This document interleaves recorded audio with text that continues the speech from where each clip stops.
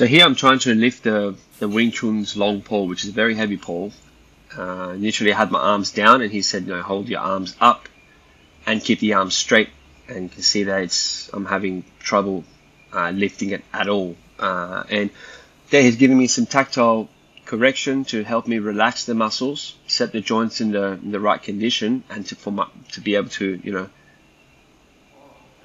there you go, use my mind to use it to move the joints. So basically, best using more efficient biomechanics to be able to lift it up. So this is, you know, to show that in our type of practice, it's not that we can only produce power and affect a human body.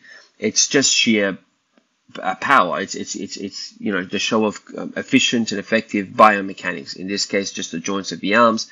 But in this method, of course, we work on the entire body, the joints of the legs, the spine, every joint. We're able to get that kind of controlling. This pole itself is we actually measured how much force it would take to lift this pole up. What we did is we put a block, a little small block, on top of the scales, and where I'm holding here, we placed this part of the pole on that block on top of the scales, and then we pushed down on this side to see how much force it's going to take to lift the pole up, and it was 17.5 kilos. So to hold the arm straight like this at this shoulder height level, fully extended, and just use the joints there to lift up, it's not an easy thing to do.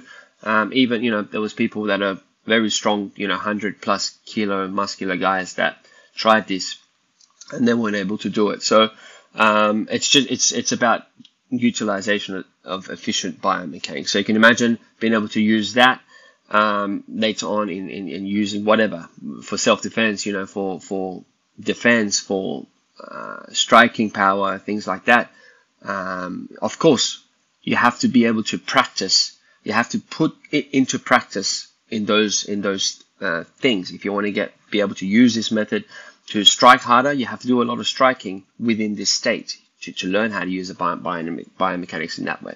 You want to learn how to do, you know, how to really defend yourself. You can't just do the forms and just tap into get this ability and expect that you can magically pull it off on the street without actually having done the dynamic sort of sparring practice, the dynamic chi practice, to be able to actually retain the stand and apply it in a self-defense. But what this shows is just, you know, the ability of biomechanics, which can be used, yes, for self-defense, but you know, more importantly, I think it can be used for your daily life, no matter what sport you're playing, no matter how you're moving your body.